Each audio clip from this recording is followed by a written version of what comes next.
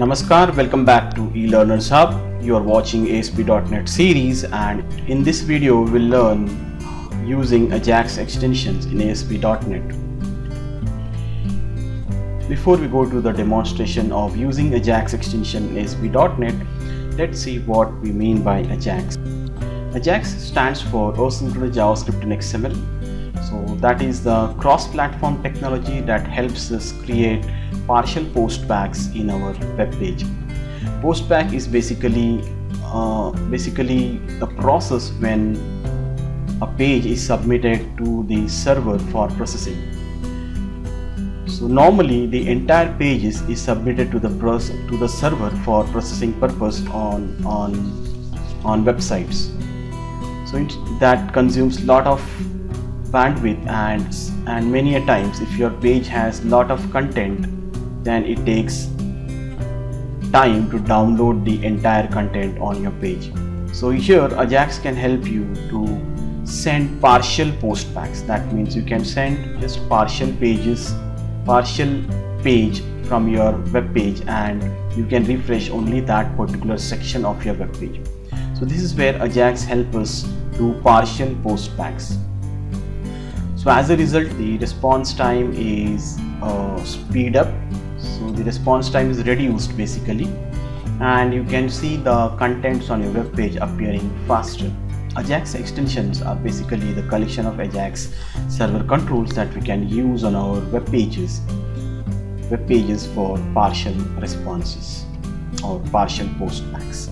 So let's have a look at the AJAX server controls.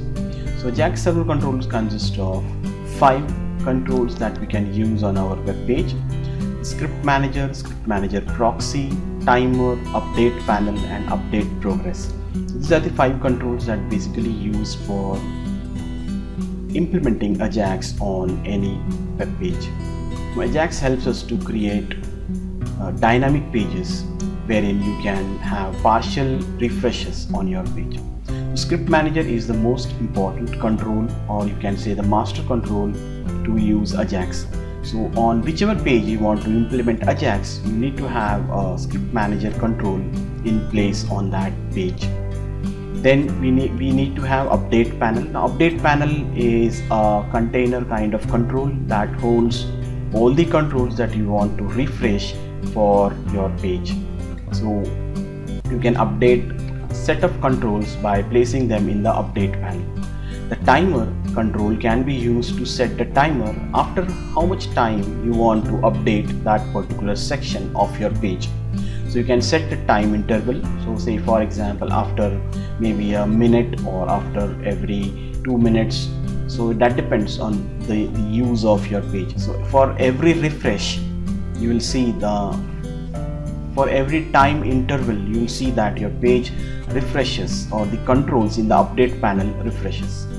Similarly, we can use ScriptManager proxy and update progress. So ScriptManager proxies are basically used in case if you are using the master pages. So your ScriptManager control will be there on the master page, and ScriptManager proxy will be there on the other pages.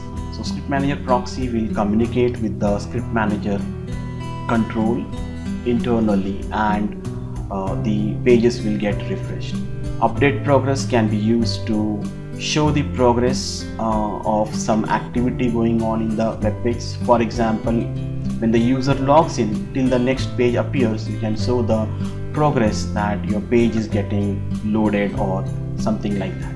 So this is how the AJAX server controls are used. So in the next video, we'll see the demonstration of the AJAX server controls. So we will create a web page wherein we will implement the ScriptManager control, the timer, and the update panel control. If you like the video, please click on the like button and share your views and suggestions in the comment section, and also encourage us by subscribing to our channel, and please do not forget to click on the alert bell so that you remain updated with all our new videos on our channel. So see you in the next videos. Till then, take care and be safe. Thank you.